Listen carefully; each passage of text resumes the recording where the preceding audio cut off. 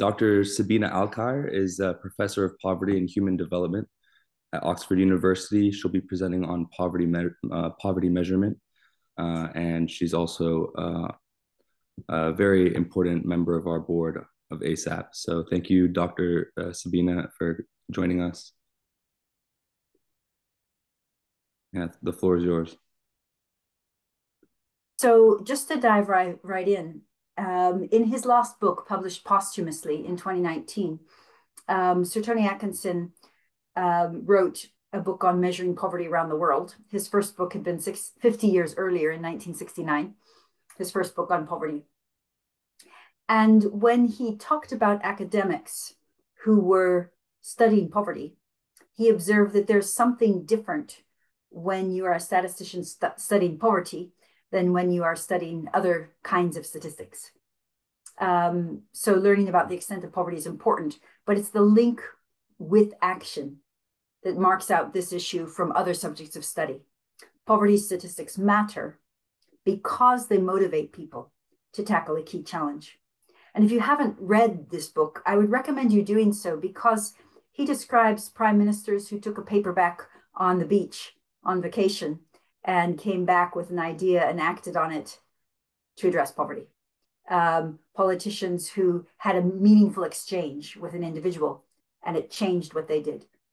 And if we're going to be both academics and standing against poverty, we have to think not only about the content, but also about the messaging, the interactions, the ways of addressing those who can do what we cannot in terms of linking work and research on poverty to action. And a lot of people in ASAP's conference on structural change, of course, are from many of those different agencies, from grassroots and community level to movements and different types of change. But I think it's just always something when you are trying to focus on tenure, on publishing your paper, on getting a profile of your research, that you have to keep in the other part of your mind the need to actually link the research to action. Why do I think poverty measurement still has quite a priority if we're standing against poverty? Isn't it a subject that's old-fashioned? It uses household surveys and not digital technologies that you can update in real time with big data. It's often done by statistics offices, which are not thought to be at the cutting edge of the data and innovation sciences. But in a sense, what Atkinson articulated in this book is that it is an accountability tool.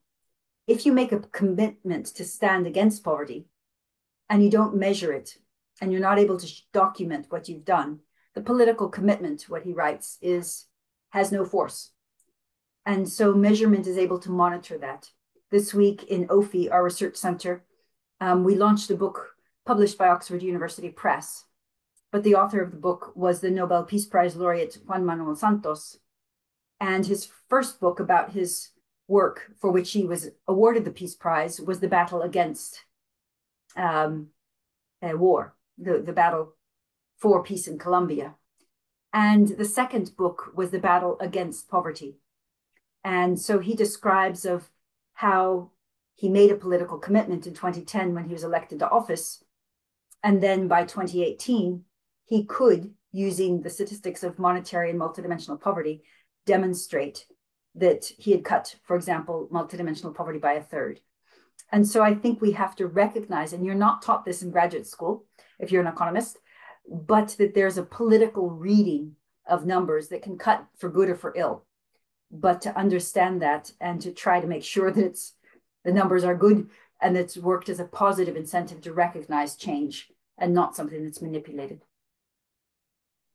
In a different way, but I think related, is that if you go into management, then key performance indicators, performance monitoring, all of this becomes part of the lingo, a very popular part. And James Foster, my co-author in the methodology, speaks of measurement as leadership and also of statistics as a performance indicator, or performance monitoring is the language that Tony Atkinson used. And the reason that can be positive is that it's good for civil servants, to be recognized and to be promoted if they are successful. And it's also good for subnational as well as national actors. The first country to launch an official multidimensional poverty measure was Mexico way back in 2009. And it's still in force with the Obrador government in 2023. And an interesting and unforeseen impact in Mexico was that governors couldn't be reelected unless they had reduced poverty. And so a couple of years after the MPI, the Multidimensional Poverty Index, was launched in Mexico, the governors were making their way to CONAVAL, the institute charged with measuring and evaluating poverty reduction, to say, what do I have to do so that I reduce poverty before elections? You don't want manipulation, but you do want to unlock this genuine concern of what are the actions that will actually make a difference. And so that's, again, why we have to think about measurement. And in that relationship, we often think of measurement as statistics offices, maybe political leaders and policies. But it's interesting, coming back to President Santos's book, he involved McKinsey, he involved the Blair Deliverology Unit. And so there was a group of management consultants who then took measures of poverty, put them into their flow diagrams, used them as KPIs, key performance indicators, used them, and they were regularly updated in Colombia every year with administrative data in between times to try to track changes. And so if you can measure and manage and you bring that field together, it's another effective way of standing against poverty, but using different tools synergistically. So before I sort of introduce what multidimensional poverty measurement might be, I know we have different views of the SDGs, and they're too many and they're too complex and they're not happening, whatever. But there were some interesting measurement insights when they were launched. And they certainly feed into a multidimensional approach to measuring phenomena of a counting-based type. One is that it's recognized that even if dashboards are popular, lives are not dashboards. We are interlinked. So it's the same person who wakes up who has a malnourished child, who wakes up because the house leaks during the rain, who wakes up without a job or job security, who wakes up and needing other kids to get ready for school or whatever. And so recognizing the interlinkages at the level of the person or household, which is what a multidimensional poverty measure does, or at other levels, is quite important. And in a related way, recognizing that it can be cheaper, because we all need cheap avenues for change, to reduce interconnected deprivations together. This had come out in the Millennium Development Goals at Studies of Effective Progress, published as early as 2008. But the key terms are actually backed up in the data. So I'll show you a slide of how people are poor, their particular deprivation profiles. But what you need to know is 80% of people who are multidimensionally poor have 5 or more deprivations happening to them at the same time. And so if they have to run around to 5 different agencies in order to solve problems, it's very inefficient for them, and it probably won't happen. And so integrated policies can be useful from the bottom up, from the perspective of the protagonists, the men, women, and children who are impoverished, as well as from those who are trying to have cost-effective policies. And then even among the poor, it can be easiest to focus on those that are just barely poor. And I think there's a good call in the SDGs to see if the poorest groups, the poorest regions, if it's children, if it's a subnational region, if it's the elderly, if it's particular ethnic groups, indigenous groups, that their poverty reduction is actually happening faster than the poverty reduction of less poor groups. And I'll show you an example of that in a positive way from India.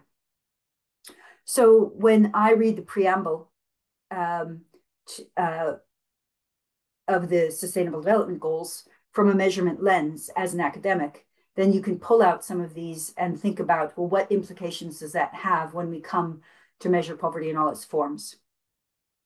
So the measurement approach that we primarily use, though at the end of this I'll share some research horizons, is bringing together counting approaches and axiomatic approaches. And this was a union that Tony Atkinson had suggested back in 2003, and that a wonderful academic, Jayaraj, in India helped me to get my mind around. And James Foster built on the Foster-Greer-Thorbecke index that he had done in the axiomatic tradition, bringing it together with the counting tradition to do multidimensional poverty measures. And the key insight is what I've already said.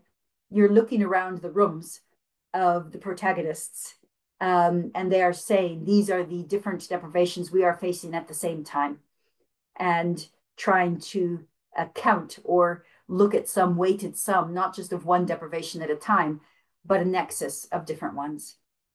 If you're empirically minded, it usually uses a household survey. NGOs use ad hoc surveys. If you're targeting, you use registry data. Many countries now put this in their census. But the key is that all of the information has to be present for each person or each household. And you can either do individual or household measures. And I won't have time, unfortunately, to share how countries like Colombia or Costa Rica, India or Nigeria, South Africa, Armenia are using multidimensional poverty indices for policy. But we have a South-South network with 62 countries where what they do is they share what's worked and what hasn't worked to try to figure out how to support each other, simply to focus on poverty. There's so many agendas out, but focusing on this one. So what I will do is just share a bit first about how to measure, about some global results and some research horizons, and I'll keep that to 15, 18 minutes. In terms of how to measure, so whether it's for an academic paper or for an NGO product in a community or for a global measure, you need to figure out what you want to measure or what the protagonists want to measure. So you need to identify together the dimensions and the indicators that comprise poverty in that region. The same technique can be used for well-being as it is in Bhutan. It can be used for women's empowerment as it is by Feed the Future. It can be used for other phenomena like fuel, time use, etc. But I'm going to describe it as a structure for poverty. So dimensions are just conceptual. They're not in your data set, but each indicator is present in your data. And for each indicator, you set a condition of what does it mean to be deprived or non-deprived. In nutrition, usually it's a body mass index of 18.5 for people aged 20 and above, or 2 standard deviations for weight stunting or underweight for children under 5. For child mortality, for example, it could be if any child has died in the last 5 years. For years of schooling, if nobody in the household has 6 years of schooling, is what's used in the global MPI, but it could be 10 years. It could be gendered. You need 1 female and 1 male, as they do in Pakistan. Or you could have gendered schooling indicators, as Afghanistan before this current government did. And school attendance are all children in school up to the age at which they should complete a certain class, 8 or 10 or beyond. And then some living standard indicators. In this case, do you cook with solid fuel? Do you have adequate sanitation that's not shared? Do you have drinking water within a 30-minute walk? Do you have electricity? Are your roof wall and floor materials durable? And do you have more than one of a set of small assets, radio, television, telephone, animal cart, computer, refrigerator, bicycle, motorcycle? And if you have a car or truck, you're not deprived in assets. But other countries add employment, they add violence, they add social protection, they add child and youth conditions, they add social capital. So these are flexible, but you need to select what poverty means to a particular person, because it can be individual or household. And once you've done that for each person, you look and see if they are deprived or non-deprived in each of the indicators. And in this case, the indicator's weight is the fatness of their block. So you can see that nutrition and the 3 living standard indicators together make up a weight of 1/3, plus 2 more. So this person is deprived in 44% of the weighted indicators. So are they poor? We all know that poverty lines are, in a philosophical sense, arbitrary. We apply multiple ones. We test them for robustness. And in the global MPI, we publish a number of different poverty lines, 1%, 20%, 30%, 33%, 40%, 50%, 70%. But the main one that's used by UNDP is 33%. So in that case, a person deprived in 44% is identified as poor. And the measure then can say, well, what percentage of the people in your country or in your group are poor? And that's the incidence, the prevalence, what journalists understand. But the next very important topic is how poor are they? What's the average score among the poor of the percentage of deprivations they face? This person, Deepa, is 44%. But if it was 90%, it would be worse. It would mean she was carrying more deprivations at the same time. And very simply, when you multiply these two together, you obtain an index that's a number that shows the percentage of possible deprivations that person experiences. But the value is that you can break it down by each indicator. And that's what makes it useful for policy, for actors, for NGOs, for private sector groups, because they can see exactly what they have to change to bring down poverty. And the insight, if you look at the right-hand side, the national, the urban, and the rural is the tallest. Each colored bar is an indicator. And the weighted contribution of each bar to poverty is its block.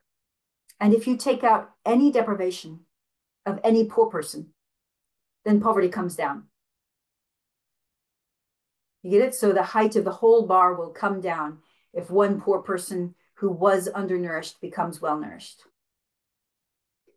And that is, in a sense, the link to performance monitoring, the link to accountability, and also to being able to reward good performance in poverty, is being able to link different actions to outcomes in quite a direct way. I don't have time to go into why the head count or the incidence doesn't capture it, but we've published papers showing that it does not in a number of countries. So I'm just going to whiz through a bit of a briefing on the Global Multidimensional Poverty Index. And when I do that, think of yourself as standing against poverty, where poverty is not just money, but it's these 10 indicators. And your question is, I have a limited amount of resources. How do I roll policy actions to try to affect most of these indicators at the same time? And of course, it'll vary depending on the shape of deprivations you're working on. And basically, I'm drawing from the current Global Multidimensional Poverty Index that we co-release with UNDP each year. And the data uses demographic and health surveys for around 95 countries, 98 countries, and national surveys for 13. We cover 110 countries, 6.1 billion people from 2011 to 2022. And so of those 6.1 billion, very sadly, 1.1 billion are poor because they are deprived in more than 1/3 of those 10 indicators weighted that we went through. Remember, nutrition, child mortality, years of schooling, etc. So that's 18% of people living in the developing world. And we cover 92% of the population of the developing world. And of that 1.1 billion, half, 566 million, haven't yet celebrated their 18th birthday. So they're children in the UNICEF sense. Again, making very visible the need to look at the youngest. You might think they live primarily in low-income countries, but 2/3 of them, 730 million, live in middle-income countries. So it's not a surprise because they're more middle-income countries these days. But it does mean that just getting into a middle-income status doesn't solve very acute nexuses of deprivations. And geographically, 85% of poor people live in sub-Saharan Africa and South Asia, with now slightly more appearing to live in sub-Saharan Africa. But also the data in sub-Saharan Africa are on average 2.5 years older than the data in South Asia. So I'll come back to data, but all of the numbers are a little bit precarious because people are not investing in poverty data. If you look at the deprivations most common, they're on the right. Deprivations in cooking fuel strike nearly 1 billion people, housing 881 million, 824 sanitation, nutrition 600 million, electricity and years of schooling. So half of the poor people can't turn on a light. When darkness falls, there's no electricity. More than half have somebody in their house who's undernourished. And it's not that everybody who's undernourished is captured or everybody with electricity is captured. Only people who are also deprived in other things. So basically about 1/4 of the people without electricity are not multidimensionally poor. But in the case of nutrition, years of schooling, it's very different. Also, what you see is nutrition is much more of a problem in the red bar, which is South Asia. And this multidimensional poverty indices is different than monetary. The height of the bar is the percentage of people who are multidimensionally poor, and the black dot is monetary poverty. And you see there are a lot of black dots in the low red bits. So monetary poverty tends to be quite a bit lower, although in some countries it's considerably higher.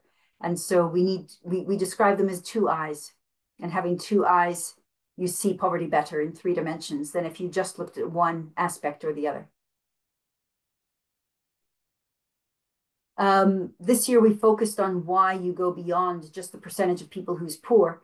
And the basic answer is that although it varies a little bit across regions, the poorest region in terms of the percentage of people is on the right-hand side. So Niger, Chad, Central African Republic.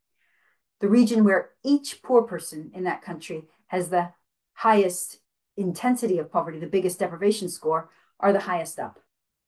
So you see that in Niger, not only is the greatest percentage of people poor at around 90%, but each poor person is deprived in 64% of the weighted indicators. And that's the case nationally, it's the case subnationally. We have disaggregated data for 1,281 regions.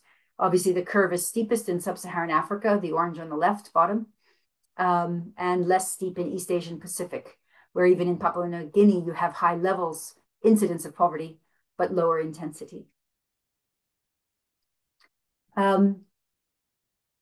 And it just brings me to a last observation, which is that the MPI is highly disaggregated, but for every disaggregated unit, you have this indicator information, which is what actually gets people excited in the global MPI, but also in bespoke national MPIs. So want to move towards the end just by saying there's some good news. 25 countries out of the 81 for whom we have comparable data that we launched with UNDP cut their poverty by half. And I'll just give an example of Cambodia and India. So Cambodia in 7.5 years cut it by more than half. Incidence fell from 37% to 17%. The number of poor fell by half, 2.8 million. And children who were the poorest had the fastest reduction. But this is slightly post-pandemic. Deprivations in school attendance increased.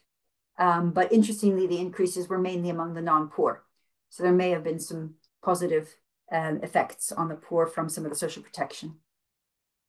Moving to India, in 15 years, from 2005-6 to 2019-21, 415 million people exited multidimensional poverty.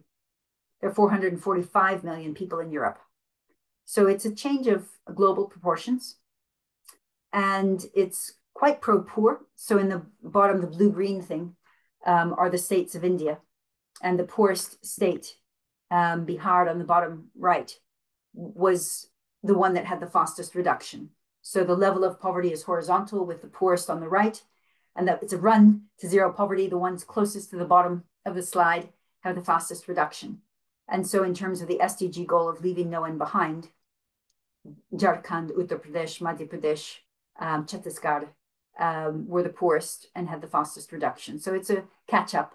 And that also pertains to children, where children were the poorest and had the fastest reduction. overall and also in each indicator. So closing with data and research, the global MPI uses the most recent household surveys. Our poorest country is Niger, and its data are from 2012. We had to drop 2 countries this year, Burkina Faso and South Sudan. Why? Their data were from 2010. Sometime you should go to the Forbes website, Forbes Billionaires, real time. You have updated data on billionaires every 1 hour. So it seems quite absurd that we can't have more up-to-date data. There was a call when the SDGs were fashioned for a data revolution. That data revolution is leaving poverty data behind. And whether it was Atkinson Commission to the World Bank or other serious academics, they have called for a significant investment in poverty data. We haven't seen that yet, and we still need to call for it, because without up-to-date data, how can we hold people accountable? How can we celebrate good performance and pinpoint bad performance? How can we measure to manage and know exactly how to use resources most effectively?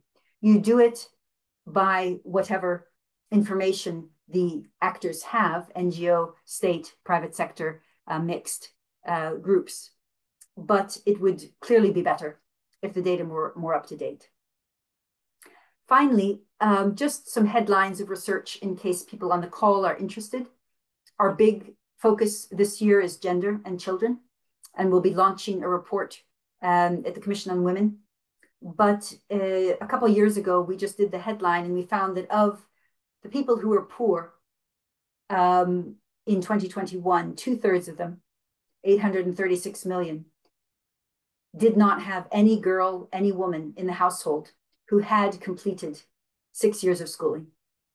And every girl, every household had a girl or woman who should have completed 6 years of schooling. And so this is at a global scale. We talk about the importance of girls' education. Every regression analysis shows it's important. It's a determinant of other kinds of positive change. But when we actually measure the raw numbers, we find serious gaps. So we're going into those, going into undernutrition for children, out of school, looking at gender disparities, intra-household patterns, where the same children in a household are going to school or not, undernourished or not. So that's one research area. Another is going beyond an acute poverty measure to look at moderate poverty for middle-income countries, quite in demand. Another is merging the MPI data with geospatially with other environmental problems that strike the same people at the same time, like forest loss, air precipitates, cyclones, fires, earthquakes. Done trials in Madagascar looking further into that. And another is well-being. So poverty is important, but so is well-being that includes mental health and relationships, culture and environment, time use and governance, and psychological well-being and spirituality. So Bhutan's measure uses the same methodology on a well-being measure.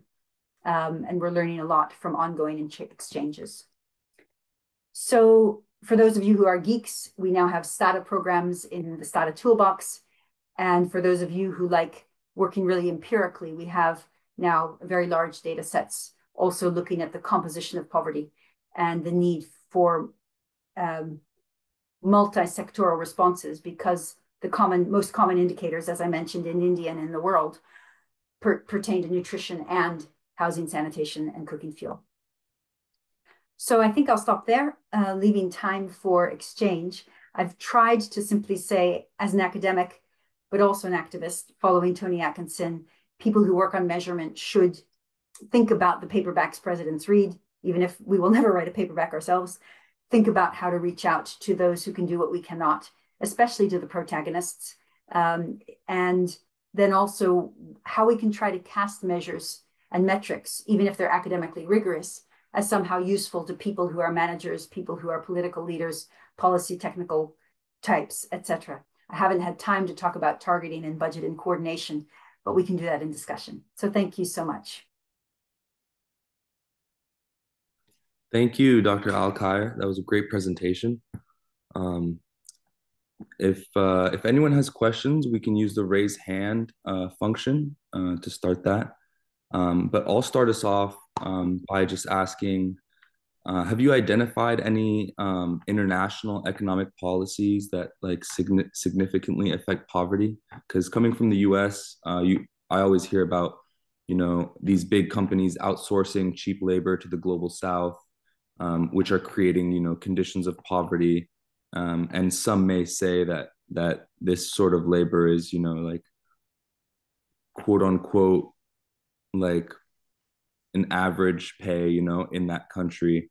How does this affect global poverty? Is there a global relation between countries that are more wealthy and that are less wealthy? And how do you address issues that go beyond, the national borders? Yes. So the global MPI I presented very sadly can't include employment. We're rattling the doors of the data providers to try to get a couple questions in so we could.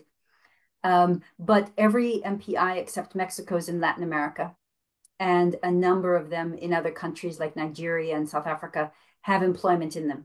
They have unemployment, they have informal work, dependency ratios, not in education, employment or training for youth. And in a couple countries, we've been able to get something about pay and living wage kind of details. And so that, first of all, it signals the importance it has in those countries. And second, if you look at the trends, the one that's very hard to tackle is the informal work. And yes, there are a couple consultants, but informality and the lack of really good labor conditions is something that has not come down in many of the Latin American countries. We now have countries, with a number of years, over a decade of using multidimensional indices. And so we can see where things keep getting stuck. And formality is certainly one of them. I would also say that one of the big gaps, in my view, of the data collection is unsafe work, either because of discrimination or bullying, or because it's too hot, you crouch, you have an accident and you're not insured. But unsafe work is, it also, if you look at global burden of disease, it's also a cause of death. And so it's quite a considerable concern that's overlooked in many of the metrics, and including in household surveys. So we're having a poverty data conference in February to try to, shake the trees with some people to say, look, they come up when we talk in communities, but they're still not in the global data structures that we have. And so how do we change them? We tried in 2009, we tried in 2014, we failed twice. We're trying again. Yeah. We'll see. And why do you think there's a difficulty, like, I guess, mobilizing people to like collect this data on poverty? Like you mentioned, the Forbes updates every hour, but we have yet to see this like really great transformation of poverty on data. Why is that? I think there are three things. One is simply lack of understanding. So if you ask even a wonderful educated person what they think it's very expensive. I don't know if you've done consumption poverty work, but a consumption survey has 450 questions in Malaysia, up to 1,100 questions. So it has lots of questions. If you look at the national MPIs around the world, they have between 32 and 77 questions. Costa Rica uses 77, it's the most. If you look at the global MPI, we are in surveys that have roughly 900, the least number of questions actually is Nepal. We were talking about Nepal a bit, which is about 860 questions. We use 43 questions, 5% of the questions of the survey. And so this could go viral. It could have other ways of gathering the data. But I think there's a lack of understanding of what that is. And there's a lack of engagement, whether it's the SWIFT surveys of the World Bank or even non citizen data. I think there needs to be more conversations, which is what we're trying to open, but I don't know if it'll be successful, but we're trying. And because I think that's the big reason is people don't know that actually there are lots of really, really, really hard problems. This isn't a hard problem. It just needs a couple people to put their minds to it and some resources, and actually a breakthrough could be made. The second reason is, of course, during the pandemic, there were lots of cuts that countries have not, in a sense, recovered from in terms of the statistical offices. And the third is that there's an active push against household surveys by the big data people. There's Global Forum on Sustainable Data, whatever. They say household surveys are old-fashioned and they should be discontinued. And we should do cell phone data and we should do satellite data. And we do, you know, if we merge, we overlook. But it doesn't go inside the house. It doesn't tell us if there's an undernourished child. It doesn't tell us if they live with an illiterate mother. It doesn't tell us, you know, some things that you can actually only gather in most statistical systems still from household surveys. So I asked some of these people who were saying we're barking up the wrong tree. I said, well, what country in the world could make and update every year a multidimensional poverty index from other data, registry data, administrative data, satellite data? And the answer was maybe Denmark. That's not good enough. So I think, you know, we need to, at the same time, explore the new, very popular things, both with AI and with digital technologies and things. But at the moment, we still need the bedrock of information door to door and talking to people and trying to support them to be honest in their responses. Mm-hmm. Thomas. Yeah, I wanted to go in a similar direction from Sebastien and explore a little bit more the political dimension of it all, because this conference is kind of on structural change and how to achieve it in politics. And so if I look at the project, I see four different components of it. You have within the social sciences, you are drawing attention to poverty in particular as one of the things that we should look at more.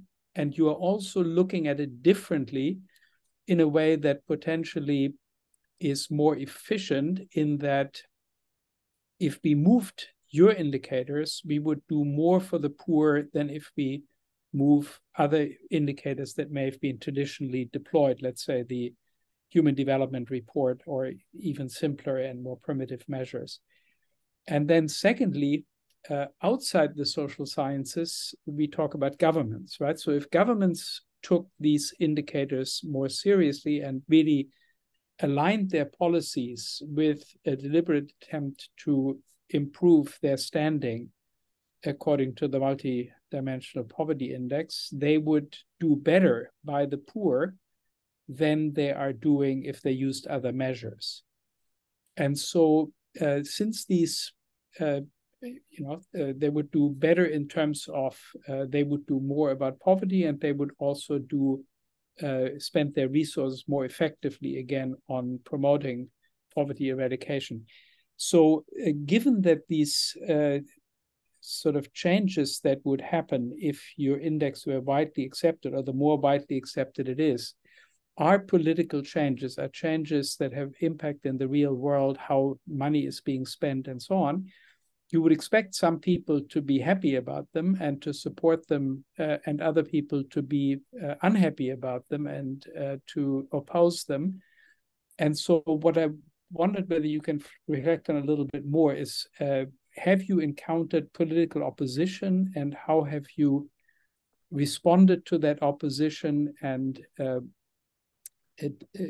has it worked to respond by saying this is just a better measure?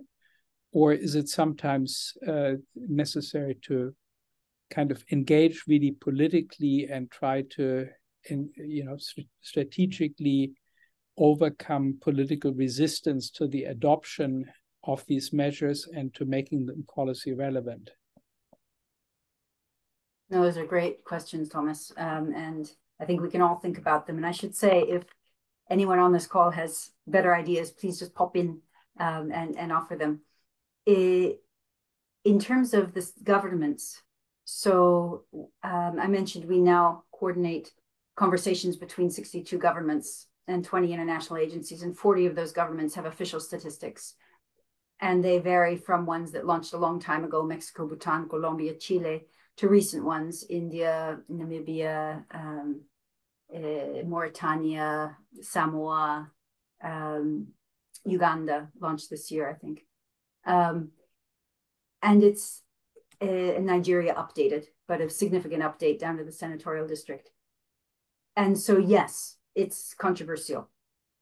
And some states like in Nigeria, of course, Sokoto and the north of Nigeria, you would expect to be poorest, but you didn't expect Bayelsa and Plateau because of the conflicts, because violence is in Nigeria's MPI.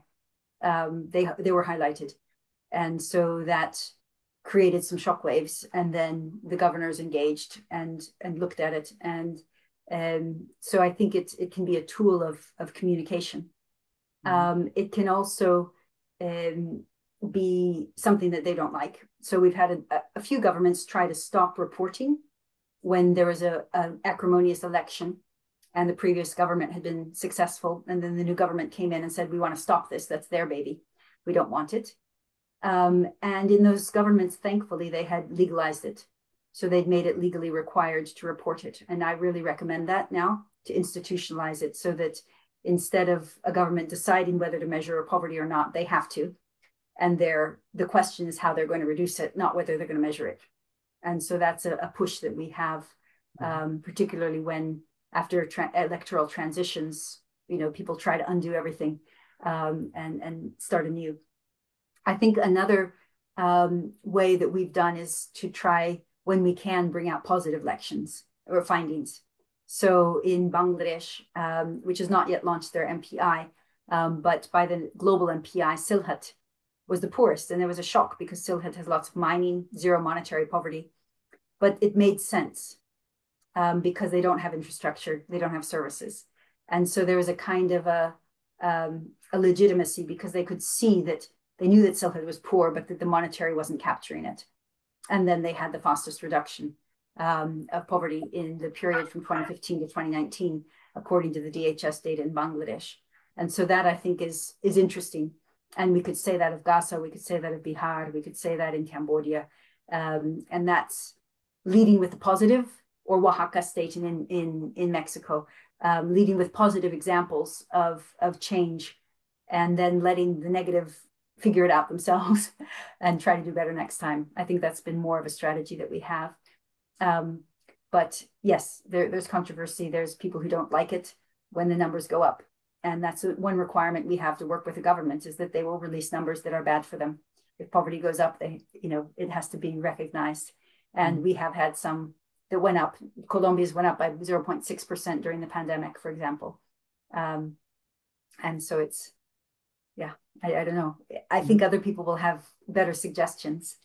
And then in terms of within the social sciences, I guess what we feel is that there's so much money on cash transfers, and yet it often just creates a kind of dependency that's hard to break. You're paying people to go up across the poverty line, but you're not changing their lives and livelihoods necessarily, depending, of course, each country is different and how the conditionalities of that cash transfer are. But hopefully investing in nutrition and healthcare, education and services, that could be a bit of a win-win. And I think the example that we'll give, because it's well documented, again, the older examples are well documented, is in Costa Rica during President Solis's government. They changed, and he did a presidential decree to change the budget allocation formula to reflect the level and the composition of poverty, and they changed. And they were in austerity, so they couldn't increase their budget, but the slope of reduction of poverty was visibly accelerated. And that carried over for 3 years after that. And so there are these examples which now new countries are adopting and using, but we need to have time to study them properly and document them properly. I would love to hear more about, I don't think you had enough time to get into it during your presentation, but the solutions that, as you were just saying, Colombia and Costa Rica were able to utilize just to reduce poverty. Like, what did that look like there? And what about that can we use to apply elsewhere? It's very good. And I would recommend the battle against poverty because basically it goes blow by blow. So in Colombia, one problem was coordination. So, the ministers, they're really important people and they like to compete and get more money and get more prestige. And so Santos realized that, he had a goal, which was to reduce poverty, because he realized he couldn't stop the war without working on that. So he set up a round table. He chaired it personally. 9 ministries were involved. They couldn't send delegates. The ministers had to be there. He worked with Mackenzie and with Deliverology in Blair's government to set up a management structure. And one meeting a year, they set targets each year for each of the 15 indicators in their multidimensional poverty index, and just a red, yellow, green stoplight system. And then they would project it up each year of which indicators were on track: green, slow, yellow, or stopped red. And as he describes it in the book, there was this nervous silence as people looked at those results. And then he would go through and say, well, why is this indicator not on track? And they kept some unallocated money. And so each year, when they saw the indicators that were stalled, then they did some acceleration program, but they did it together as a group of ministers. And so the idea was to try to, to say poverty is too important for ego. It's a team sport. We have to fight together. We have to play together, and we have to play to win. And so that created a different mentality. It required a kind of exertion of authority. He had majority in legislature, and so you need a critical mass of political power to sometimes be able to use that authority. Another thing is that he created a new ministry, the DPS,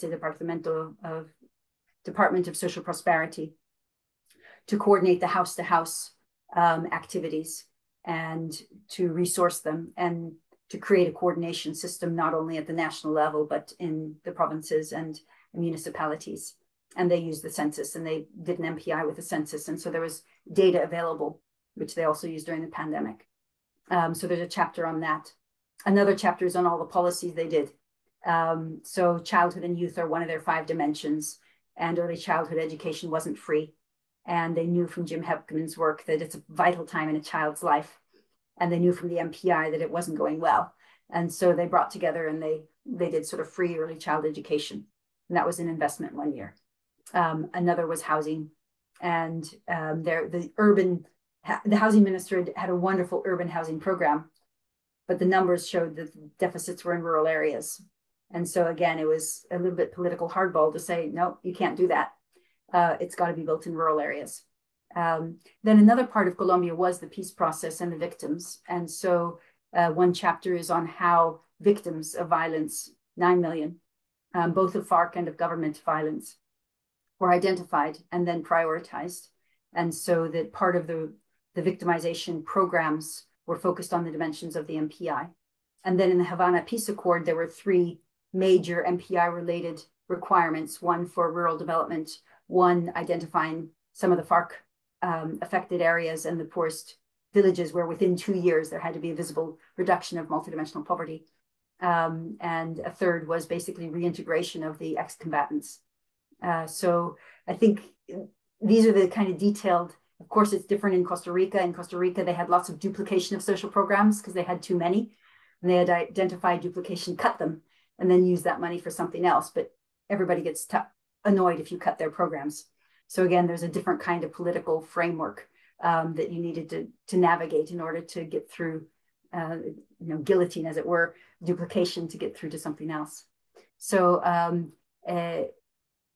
we are about to publish with UNDP sort of at the story level, lots of interviews of actors on what they've done in their countries. But we're a tiny research group, underfunded. And so we have all the relationships, but we don't have the time to do all of the in-depth studies. But yeah, with 40 countries active, we know what stories need documentation, pulling out the actual policy documents, the speeches, the statistics, verifying that what they say is actually true. Interviewing local actors in Bhutan, for example, Tariana Foundation, an NGO, is the one that actually identified the households, had their MPI, had their picture, went in the communities and worked with them at a house-to-house, door-to-door kind of poverty reduction activity. So yeah, there's work to be done that's not done yet, but those are a few of the overall tactics. Thank you.